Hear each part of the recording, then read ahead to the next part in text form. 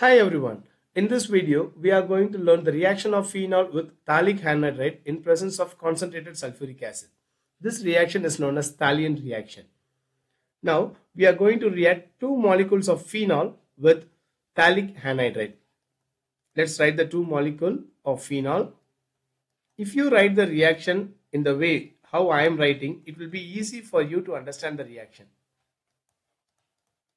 Two molecules of phenol and phthalic anhydride. C double bond O, C double bond O, and here oxygen. This is phthalic anhydride and these are phenols. In the para position, there will be hydrogen in the phenol. Now we are going to react it with concentrated sulfuric acid. What happens? Very simple. This H2 and O will be eliminated as H2O, will be removed as H2O. Now it's going to unite together. Come on, let's write the structure.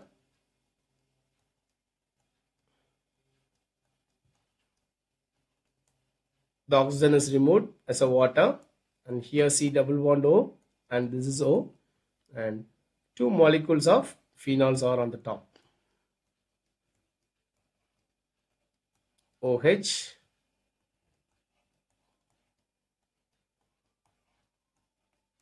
phenol. The hydrogens in the para positions are removed, so the bond gets attached to this carbon. This is known as phenolphthalein. The product we get is called phenolphthalein.